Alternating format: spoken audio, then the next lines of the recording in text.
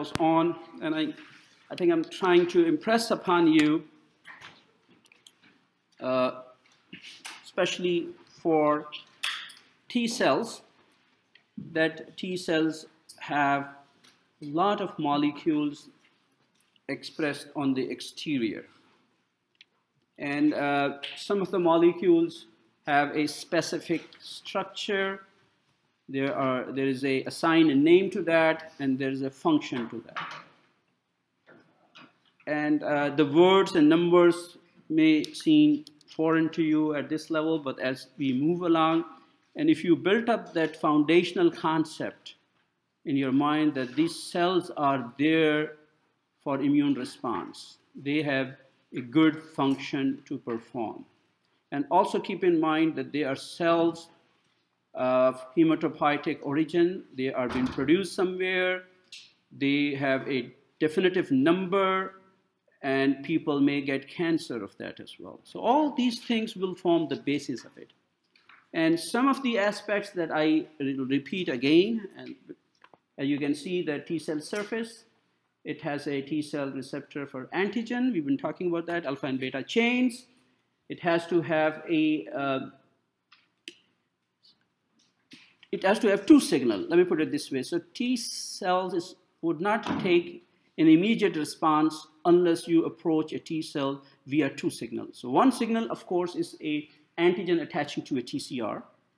The other signal is a signal transduction associated with TCR. So it wants to make sure that it is reacting in a way that is good for you, for your immune response. So it is pretty tight. It's just like a door or a locker that you have to have two keys. You want to make sure that this is properly secured. Okay.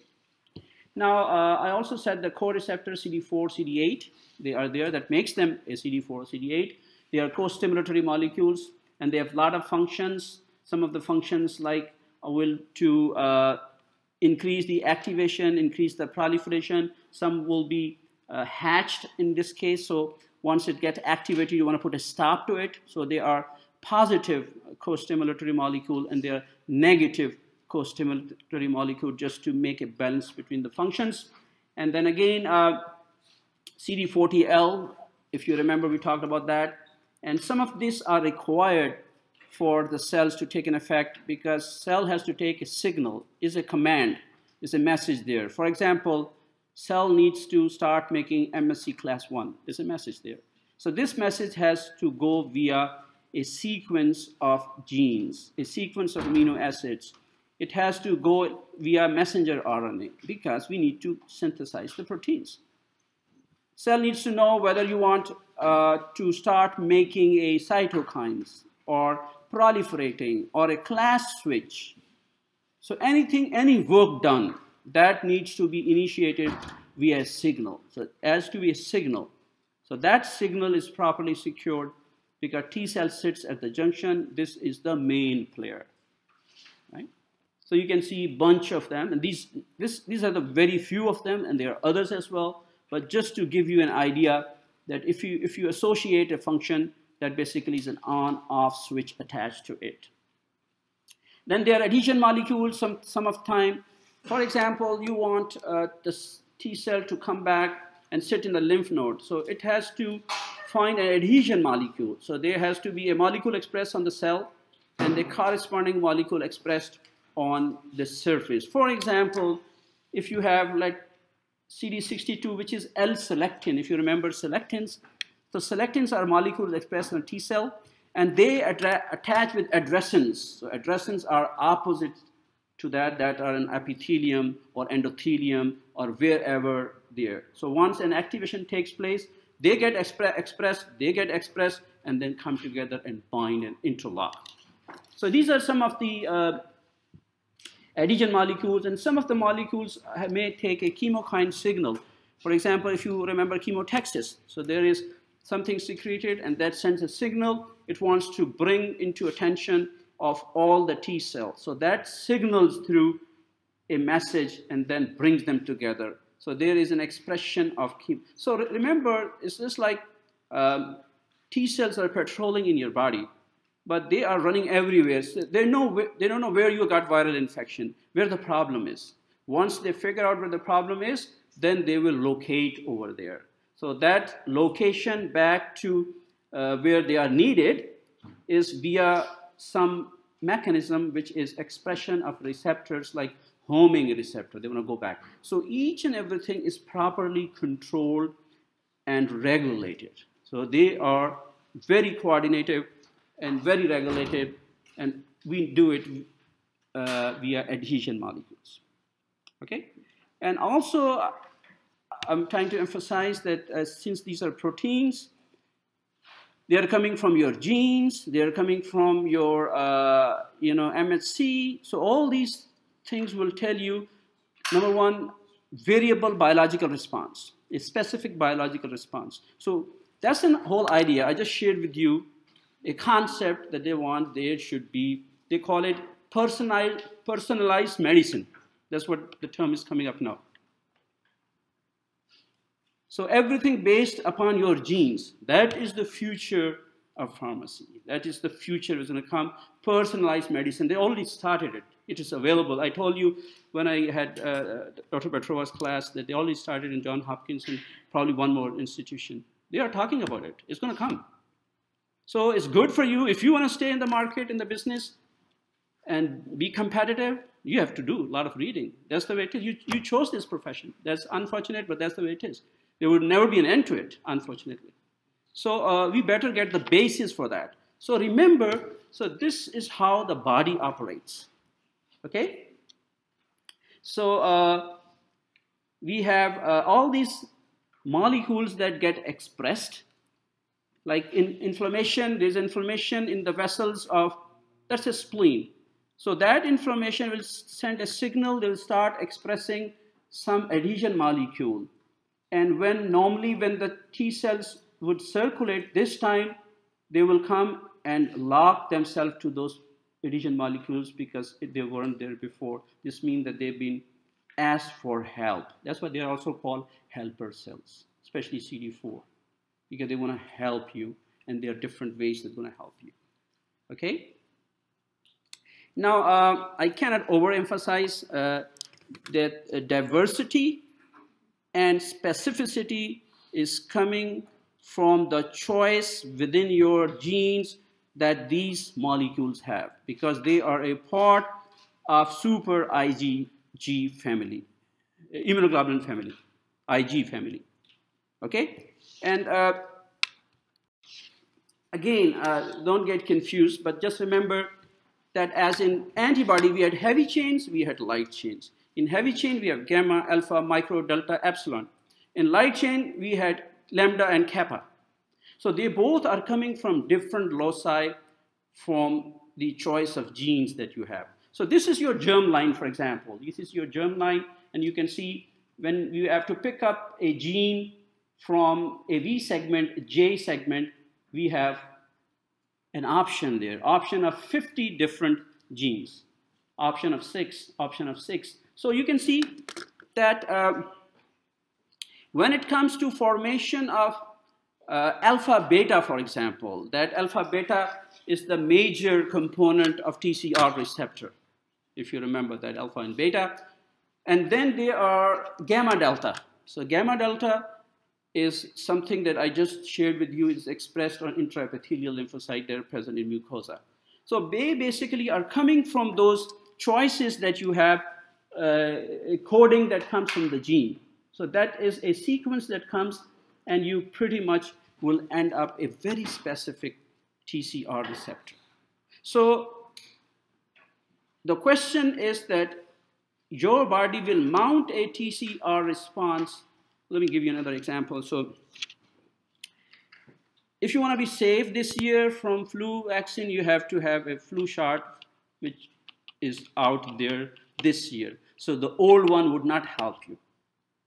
The old one did help you that year. It generated T cells and antibody responses for that year, right? So now your body has this capability to see a different antigen and mount a different response. And you'll ask me, why would we need to do that? That normally doesn't happen with bacteria, because bacteria for all good reasons, do not mutate. They don't change. But viruses have this capability. They mutate. They will change. So you always have a challenge. Bacteria are also mutating. That's why we have some of the problem in terms of antibiotic resistance. But nevertheless, it is something that is there with viruses. So what do we do?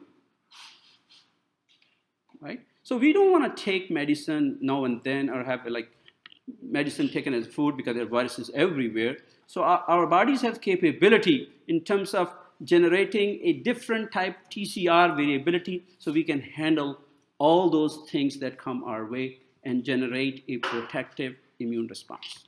Does that make sense? Kind of? Okay. Now, we agree that there is a diversity. It was for BCR, it was for TCR, pretty much the same, right?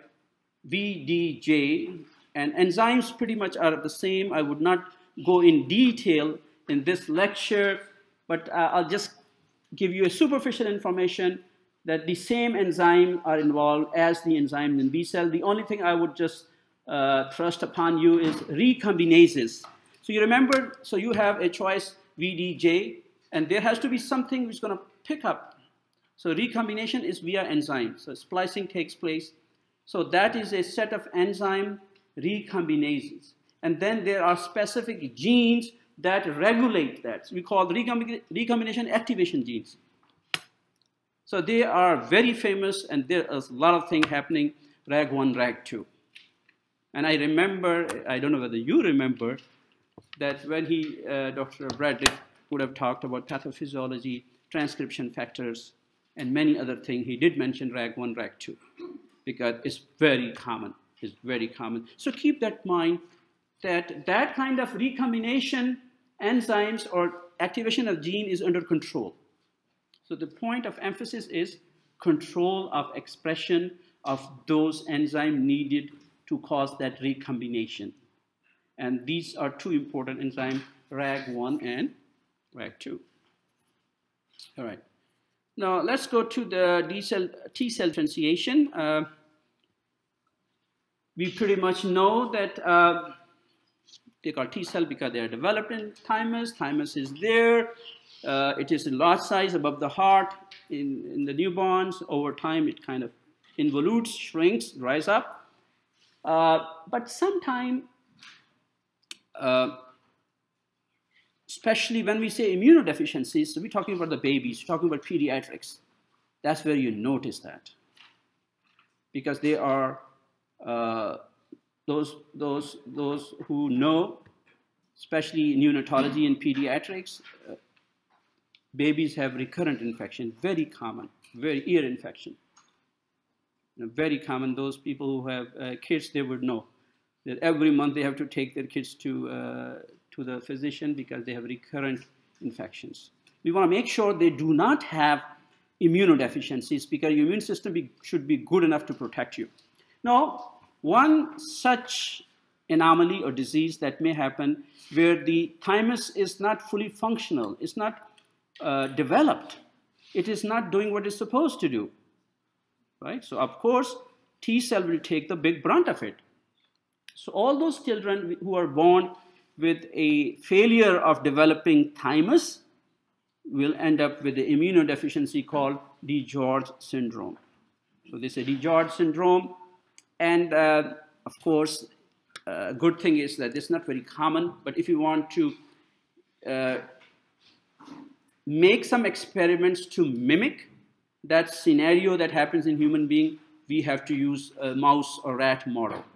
So what happens is that in mice, for example, and I'll discuss that in detail when you come for lab, genetic mice models.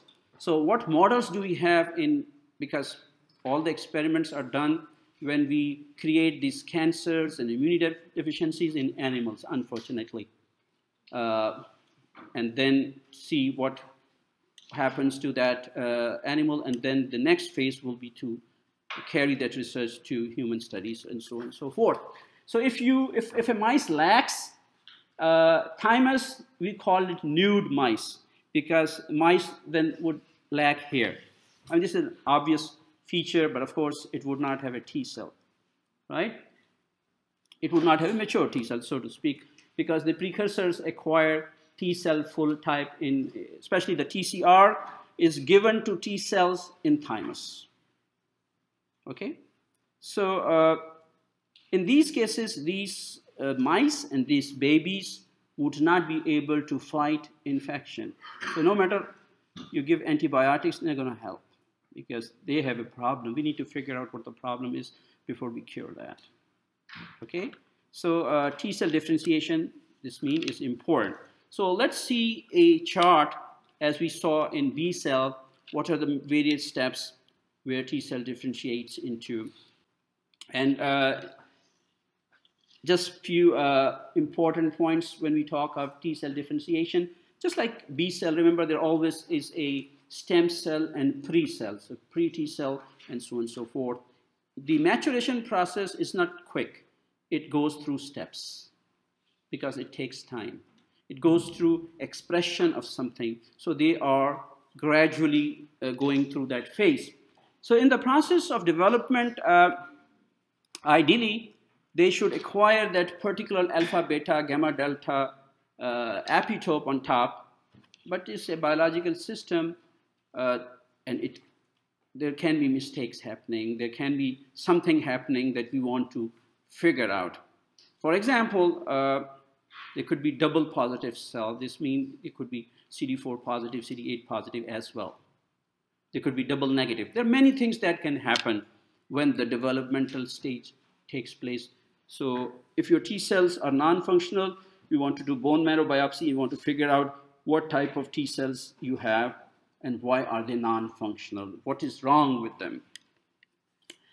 One such thing is that there is something we call thymic selection. I think I may have talked about that initially, where I said the T cells are educated in thymus and they are shown all your antigens in the body, and the idea being that they should not react and pick up your self-antigen and mount a response to that, right? So if they do by chance develop such T cell, they are negatively selected and taken back out of the system, and they basically die by apoptosis, right? And of course, that is under a autoimmune regulator, especially called AIRE. So these things are important in terms of those specific diseases that we see. And then again, we do want that the cells have single positive cells because we kind of used to that system, CD4 positive and CD8 positive. So in thymus, for example, so this is a thymus. So you can see a thymus and medulla of the thymus, cortex of the thymus, and then again, the lymphoid precursor cell, if you look at the hematopoietic cell table, you will see that all the cells basically are coming from bone marrow. So that is number one. So they are lymphoid precursor cell. They have an ability to become lymphocyte. They will end up in the thymus. At that level, they are double negative cells. They don't have any expression of TCR. So thymus will assemble TCR on top of them. And then you can see they follow different routes. So in the first route over here, they will become a pre-T cell, and then there is a beginning of the receptor formation. And that's where choices are made in terms of selection of those appropriate amino acid sequence to give you whether a alpha, beta, gamma, delta chain. So these chains are proteins, and there's a selection taking place at that level. And to begin with, you end up with a double positive cell. So the cells that you develop are double positive, alpha, beta, CD4 positive. And then these double positive will come from cortex. They will come into medulla. And in medulla, then there is a separation. And then both of them will go their ways. So you will end up single positive cell, either CD4 positive or CD8 positive cell. Okay? And then again, they will then mature once they go into the circulation. But right now, they have an alpha-beta chain, and they are CD4 positive or CD8 positive. Now the other side is that now they have a TCR arrangement where they don't pick up an alpha-beta, they pick up a gamma-delta cell. So gamma-delta cell basically will bypass all these selections, and they will straight away go and get located into epithelium, so in the mucosa of the epithelium.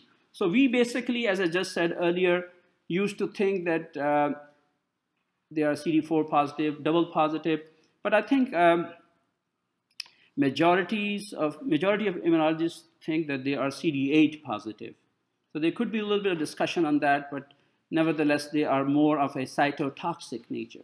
So if I call CD4 T cell as a helper cell, and I call CD8 cell as a killer cell, just to differentiate from natural killer cell, which is called NK cell, I would call that cytotoxic. So that's another term, technical term used for CD8 positive cells. And you can see that happening over here. Okay, and then again, they are thymic epithelial cells. Right? Remember when I said that APC presentation, I said, well, I told you 3 things. I didn't tell you the 4th thing because it's not that thing which is very common. But you can see that thymic epithelial cell also express the receptor for MSC. And that's where the thymic epithelial cell have this capability to present the antigens to the T cells and see how do they respond. So they basically educate the T cells and pick up those T cells that have got a combination that matches your own body's combination, because we don't want those cells to go and circulate and cause problem. But having said that, exception to the rule, if they do so, which they do, you will end up with an autoimmune disease. So once when we will talk about autoimmune disease, and if they ask you what are the immunological bases of autoimmune disease, this is the immunological basis of autoimmune disease. Okay? Now, a little bit of positive and negative selection that I just mentioned. And you can see from here, we have double positive cells. That's what the thymus is producing. And we have a receptor CD4 and CD8. And thymic epithelial cells are there. They are going to present those epitopes on top of their MHC molecules, MHC class 1 and class 2. So the idea is that they want to see if they interact with that. So there are 2 obvious routes that this will take. One is, let's say, if there is no interaction, cell will die. The other thing is, if there is an interaction, they will consider that as a positive selection, because initially they want these cells to have this capability to identify and lock in with MSC molecules. If they lack that, then of course they would be of no use if you send them to the circulation. So you do want that. So the very first cells which are going to be positively selected will be those cells which have a TCR specific for self-MSC or self-peptide. So that is a positive selection. So what they would do is that they will make sure that all those cells that have capability to pick up you, they are positively selected. So you have to kind of take them out of the general pool of the selection. Okay? And then again, the second step will be when the thymic epithelial cell, thymic dendritic cell, because they are different than epithelial cells. Remember, epithelial cells were there that were expressing as a part of antigen-presenting molecules. So they are in the epithelium of thymus and nothing else. But then again, there are thymic dendritic cells. So they then negatively will select 2 types of cell. Number 1 is that they want to find out, which you use term affinity. Affinity means binding. If there are cells, they rapidly bind with a epitope even in smaller number. We'll call them a high affinity. They're very high affinity molecule. They will just jump onto those and grab them. So we want to make sure that that kind of high affinity for your own self are deleted. So they basically will be deleted from the system. The second thing it will pick up those which will have a intermediate affinity interaction and let them survive into the system. In this case, the whole idea is that we want to make sure that the cells which are graduating from thymus are the cells, number one, they are functional. They either have CD4 positive or CD8 T cell. Number two, they can recognize an MHC class 1 and class 2. And number three is that they do not react with your self-antigen. So this is the whole idea. So all these kind of things takes place in thymus. If thymus is non-functional, is missing, is not developed, so there will be a problem. So you will have all these cells which may be double positive, which may have affinity. They bind to the receptors with very fast interaction, and they will pose problems in future, especially for maintaining a normal immune response. But remember that there are some other cells also that are differentiated in thymus, and they are natural killer cells, and there are natural killer T cells, and they are one important set of cells that are called T regulatory cells, and they have a long history. We call them T-Rex. So the T-Rex you see in the Chicago Museum, right? So T-Rex, they are T-Rex. There was a time we used to call them suppressor T cells. Then it went out of fashion. But now we found out these are the main players, especially when I talk of transplantation and cancer. I'm going to talk about T regulatory cells because by the end of the day, as the name suggests, they regulate immune response. So T regulatory cells in T-Rex.